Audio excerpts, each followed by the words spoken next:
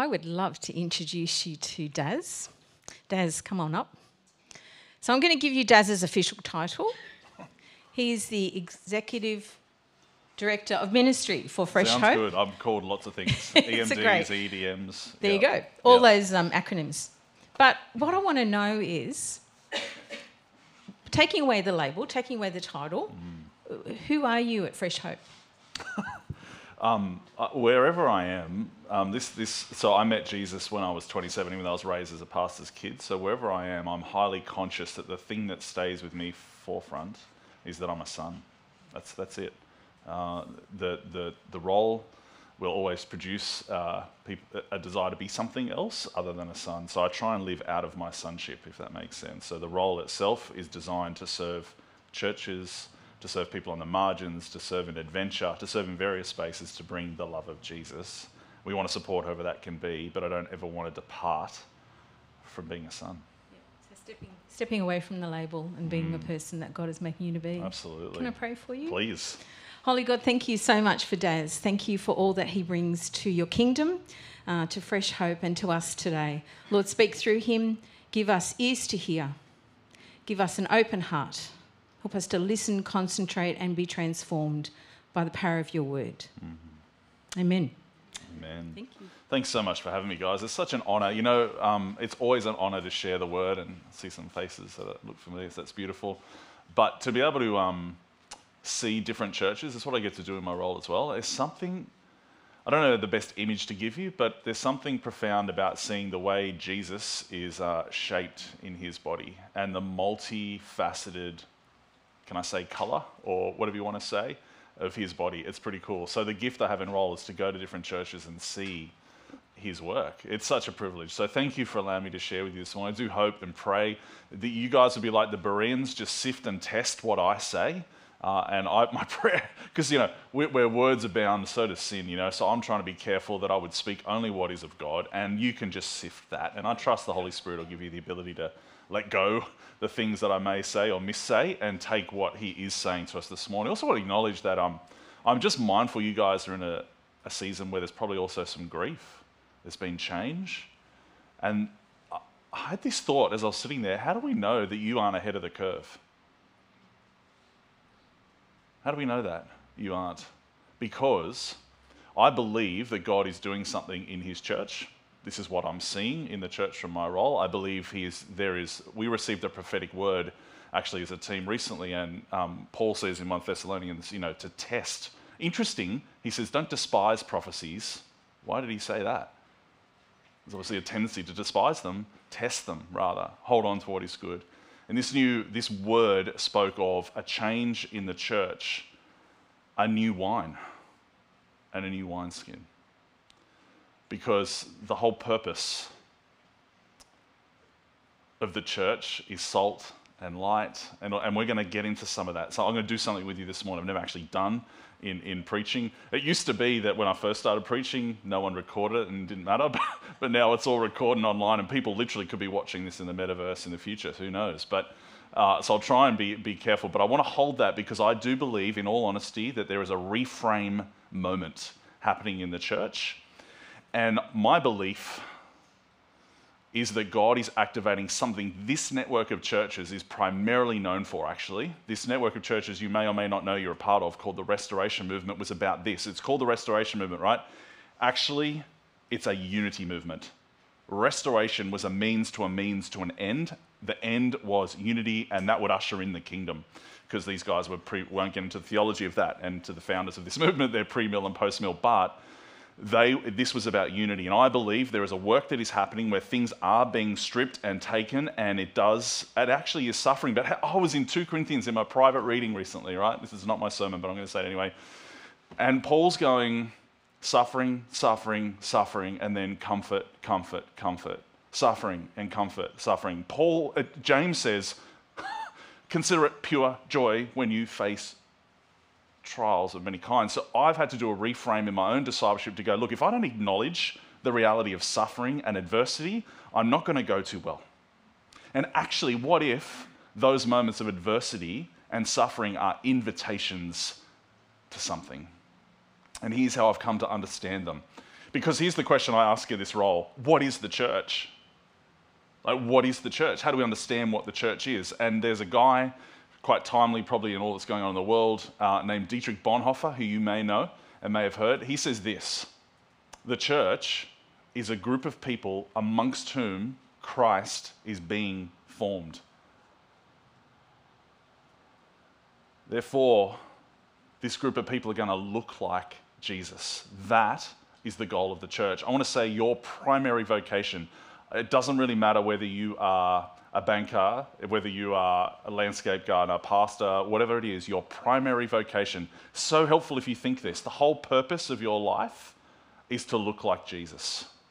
Now, here's a fascinating idea. If you go all the way back to the patristics, to a guy called Gregory of Nyssa, he said this. He had this crazy word, which I really feel like I've got in this role, which was epectasis, and it means an infinite stretching, like this infinite stretching.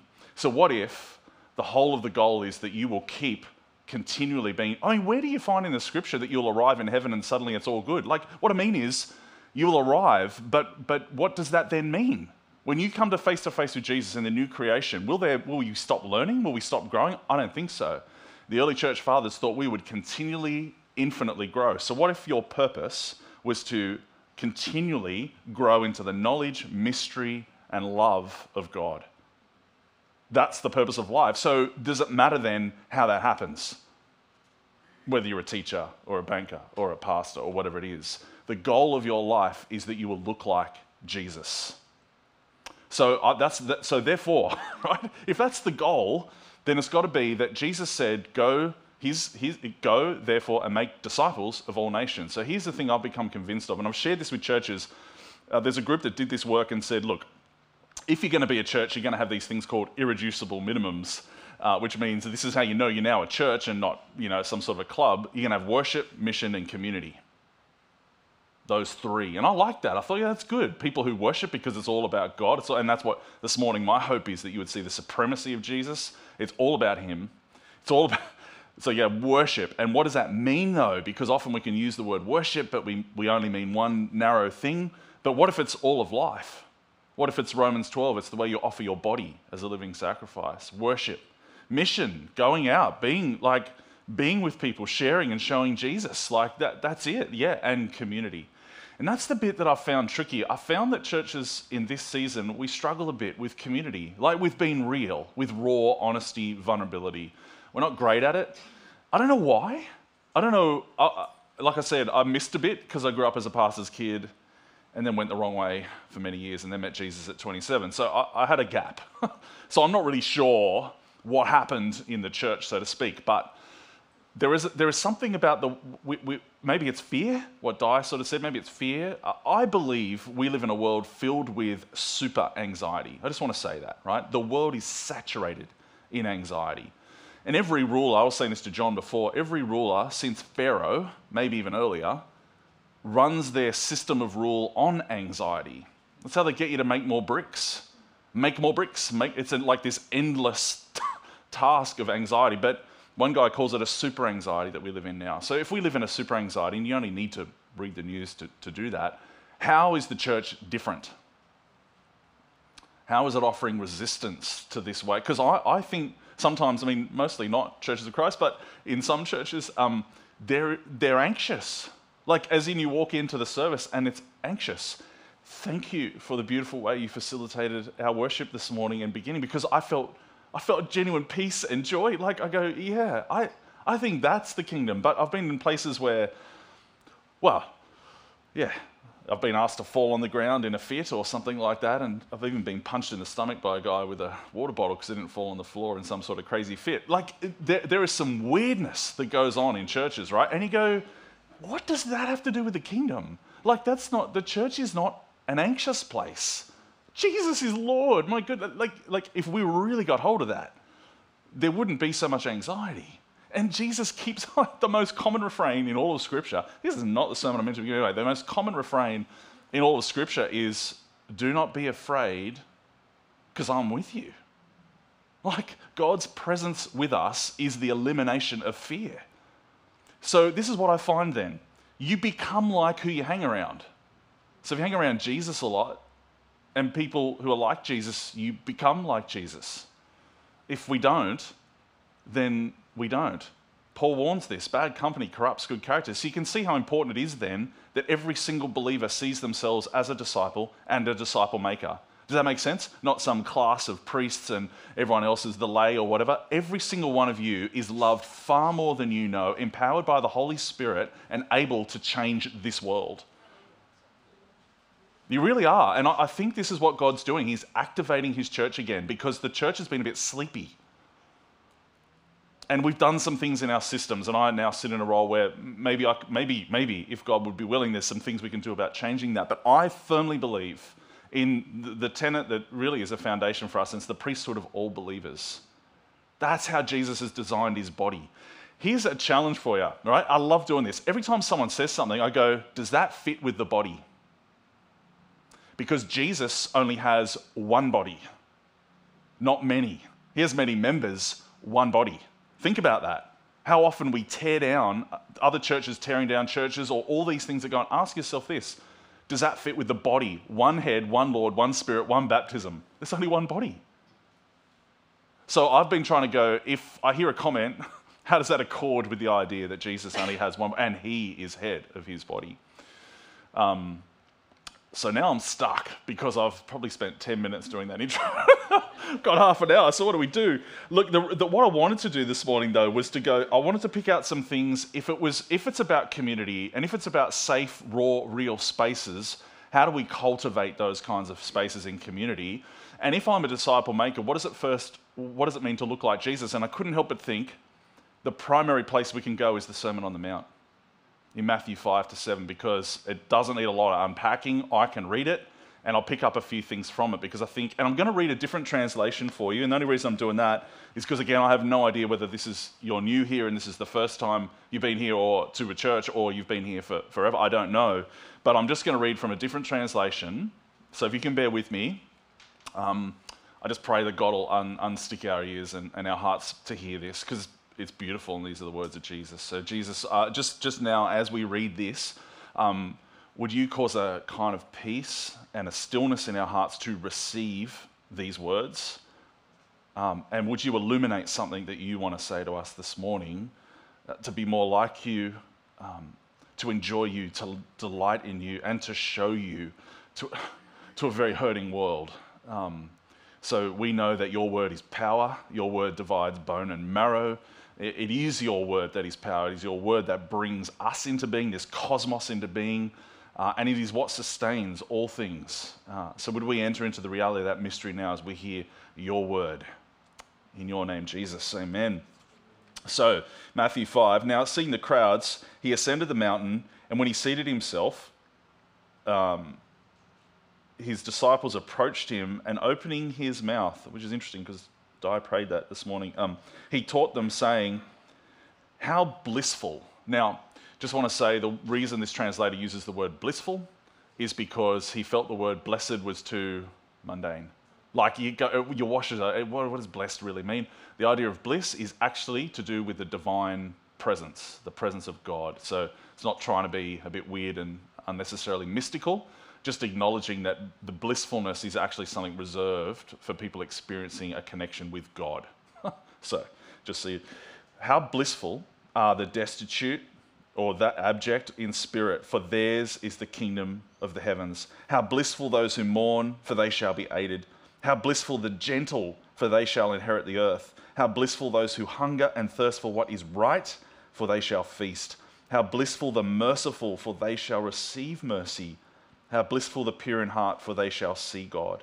How blissful the peacemakers, for they shall be called sons of God. How blissful those who have been persecuted for the sake of what is right, for theirs is the kingdom of the heavens. How blissful you, when they reproach you and persecute you and falsely accuse you of every evil for my sake. Rejoice and be glad, for your reward in the heavens is great.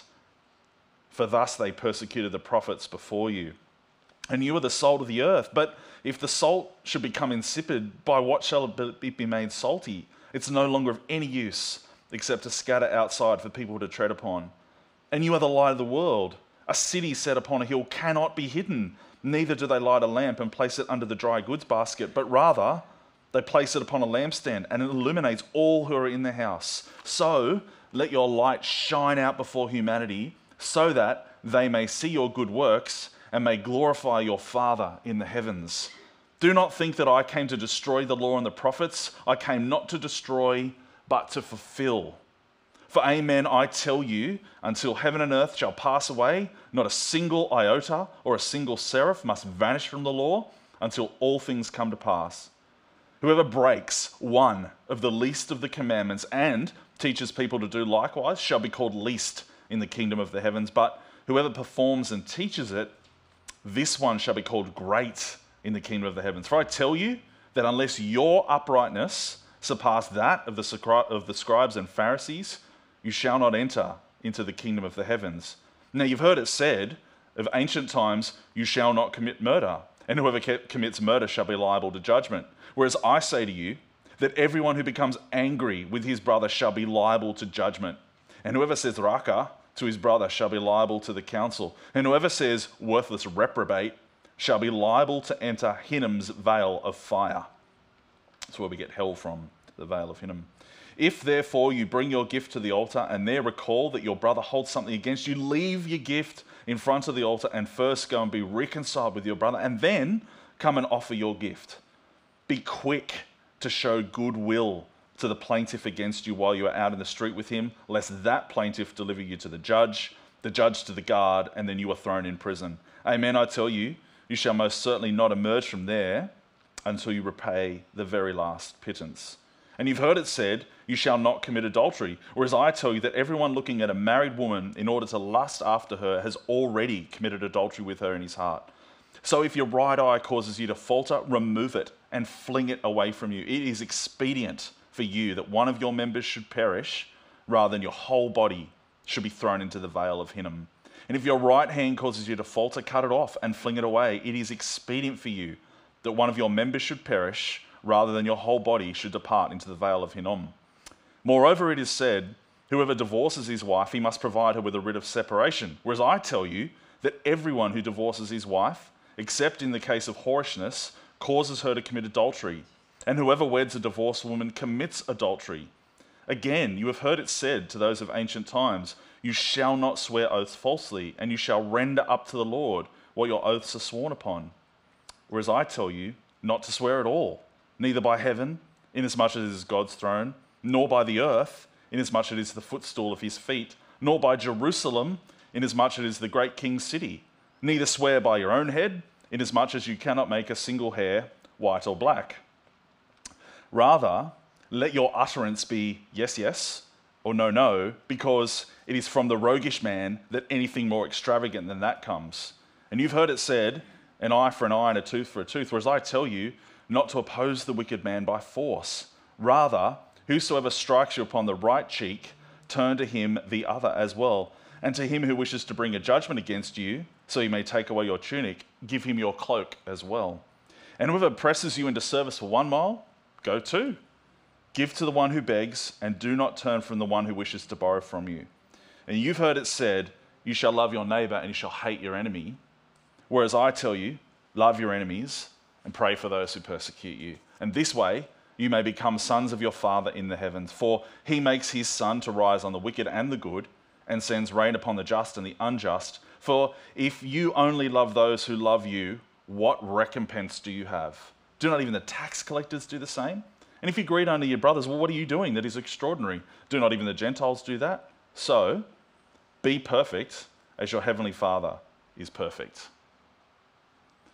Now for time, I want to keep reading, but for time, can I encourage you to keep reading this? Jesus goes on to talk about our works, storing up treasures on earth, not worrying, the problem of wealth, the problem of judgment.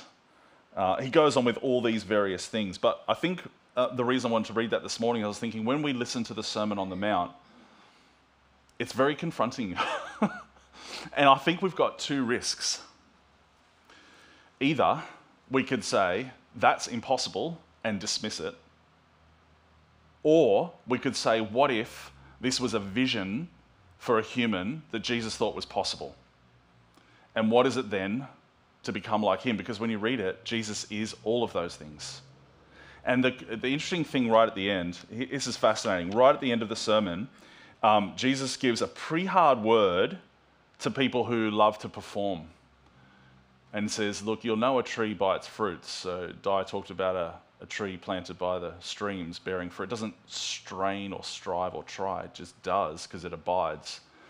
But he says this, not everyone who says to me, Lord, Lord, will enter the kingdom of the heavens, but rather the one doing the will of my Father who is in the heavens. And many will say to me on that day, Lord, Lord, didn't we prophesy in your name and exorcise demons in your name and perform many acts of power in your name? And then Jesus declares to them, I never knew you. Go away from me, you workers of lawlessness. That's pretty much how he finishes the talk. And then says, actually, build your house on rock, not sand. Boom. And it's so hard hitting. You can imagine, and Edwina Blair, actually, I went on a tour. So, hey, Ed, if you're at home, Ed took us on a Holy Land tour that I had the privilege of going just before lockdown. And so I can picture in my head where this was being said, right? And it's actually bananas now. So you can imagine these 5,000 sort of bananas and people listening. But you've got this fascinating, who's listening to this? Who's hearing this? Because you're going to have religious people, scribes and Pharisees. You're going to have the poor. And here's what I want to say. Primarily, Jesus' ministry. What does he say from Isaiah, what his ministry was about? I have good news for the... This whole thing is about like the poor. We cannot understand just how much those who are poor, those who are oppressed by the wicked people, this is phenomenal news. Like really phenomenal news. Because there's so many, the Sermon on the Mount is actually really practical.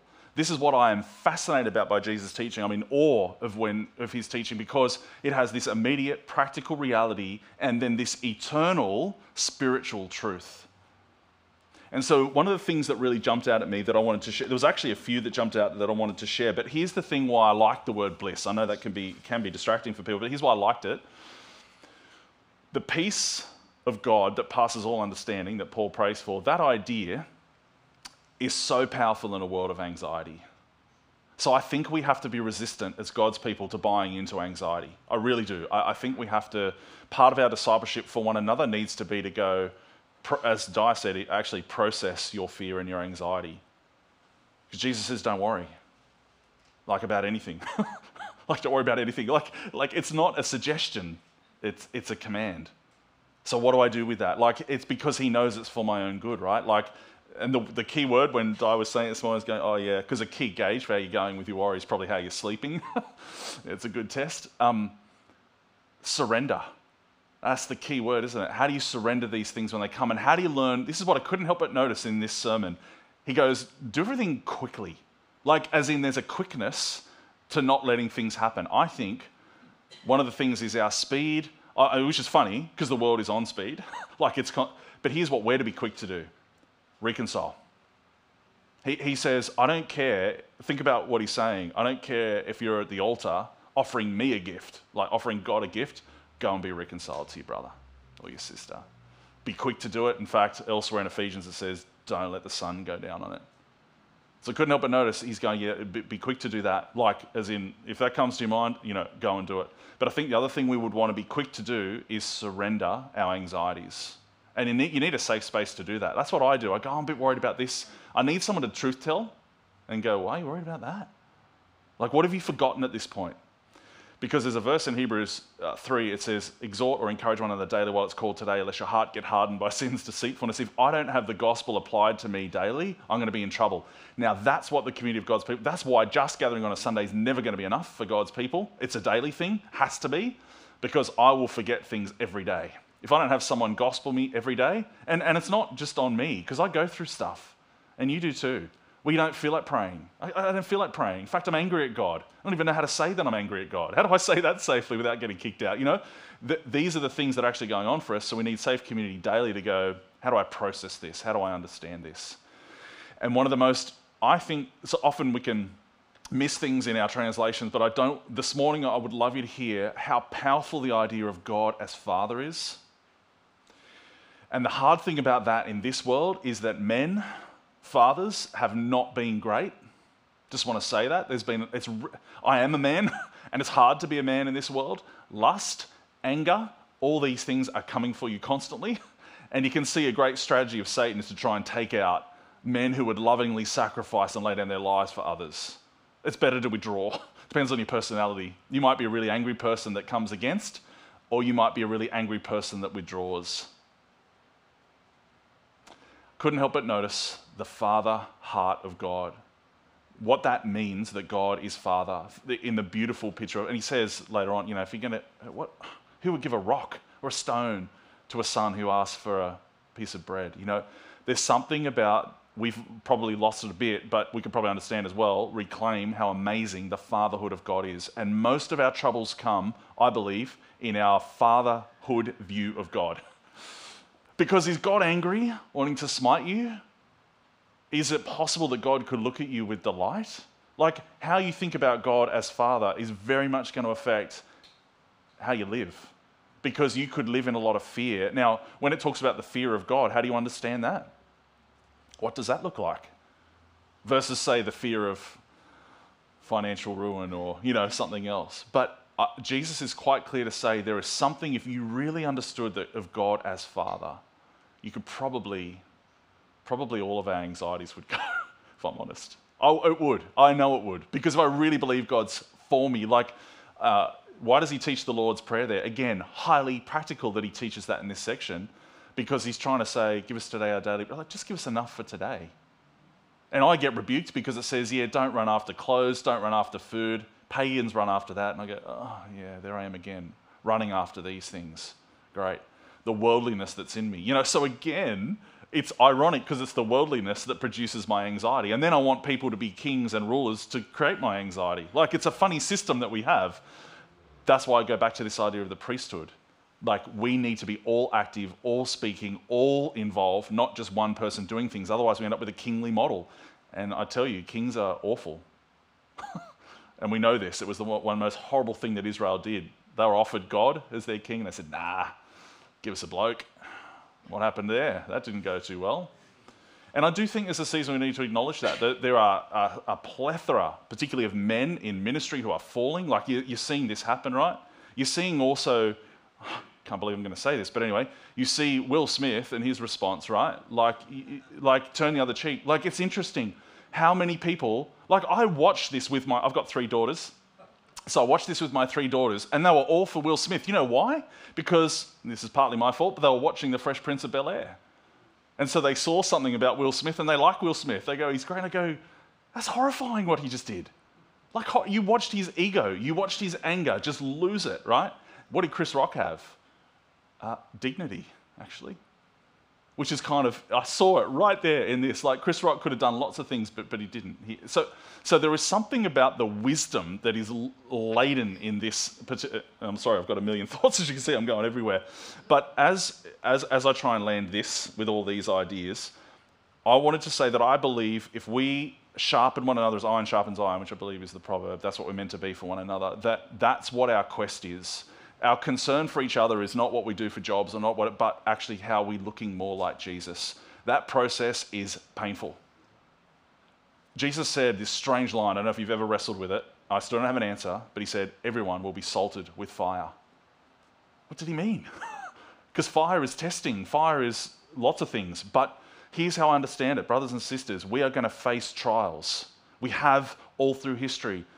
I don't like to say it, but in our adversity, there's an invitation to our awareness. So this is how I understand discipleship. We have an invitation from our adversity into awareness. From our awareness, we have a movement into acceptance. And then from our acceptance, we have a movement into awe. Now, here's what each of those words mean. I'm turned against, I'm turned on, I'm turned in, and then I'm turned out. Think of it like a spiral like this.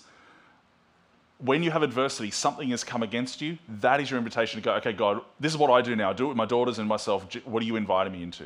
There's something I'm not seeing, and now is an opportunity to see it. I'm not saying you do that second one. I'm just saying at some point you go, okay, now I have awareness. This is so critical because most of us are blind, right? So we're blind to our blindness. I can't see it unless something happens. So in my awareness, I then have an ability to process it. And I call that's the acceptance piece. Because there's bits you can never change about your life, and there's bits you can. Don't you find that the wrestle? Like, God, what between this line, like as this points out with our works, God, when do you do it? When do I do it? Because I keep bumping into you. I feel like as I'm dancing with God, I'm treading on his toes. I do have big feet, but I feel like that's what's happening because, God, do you do that or do I do that? I don't know. And I think somewhere in between there is probably the secret to the spiritual life. And I believe, sorry to say this, because I'm going against 500 years of tradition, I believe there's been a massive error in our understanding of works. We have gone so far down the pendulum of grace alone, and I am all about grace. But what we've done is thrown out the works with it. And so we've accepted behaviors and other things because we're grace people, and we've thrown out the works thing. I just want to say, I'm sorry, I know it's a bit challenging, please feel free to take me up on it, but the reason I think that is because how else can you read the Sermon on the Mount? How else can you give your cloak to the one who asks you for one? How else can you go the extra mile? Here's the amazing thing, and I think I'll close with this. Yes, I'll close with this. Here's the amazing thing. I believe Jesus comes to reverse all the effects of the fall. That's what he does. Here is the primary thing that he did. If you think about when we ate from the knowledge of the tree of good and evil, right? Which means we're now judges. We weren't judges before. Our whole paradigm with God prior to the fall was relational decision making. I walk with God in the cool of the day. It's not about right or wrong. It's about relationship. Jesus comes to restore a relational paradigm to humanity. He says, you know what? You now love God and love others. That's how you make your decisions. No longer on law, no longer on good, evil, categorizing.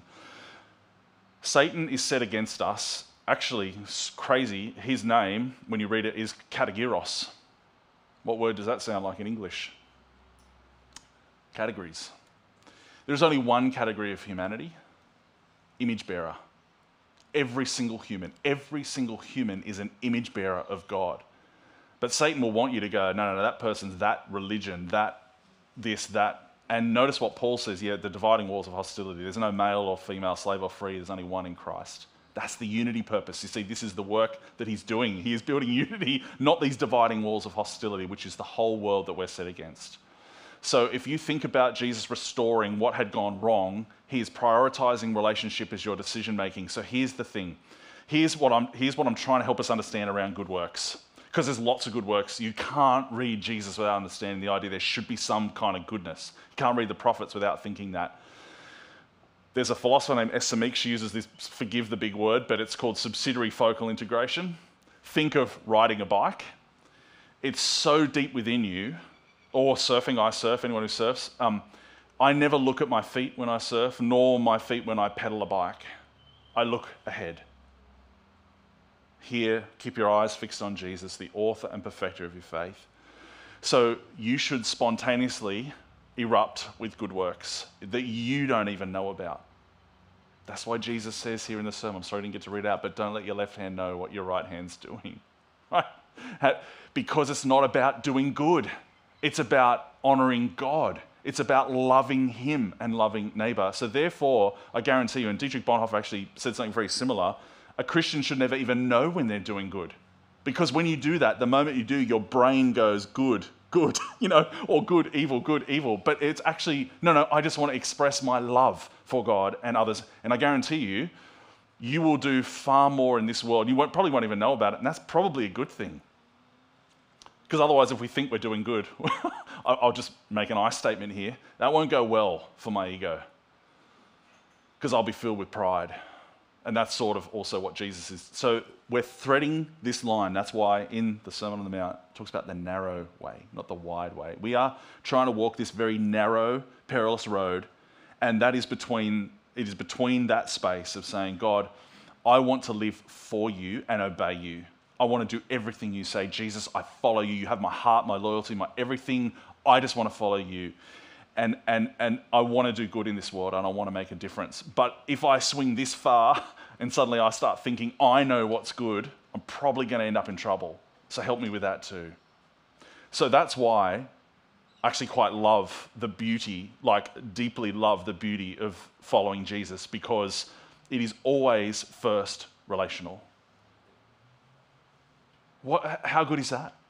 It's never about knowing when you've done good or evil. That's actually our problem with the fall. The quest now is love God, love others as you love yourself.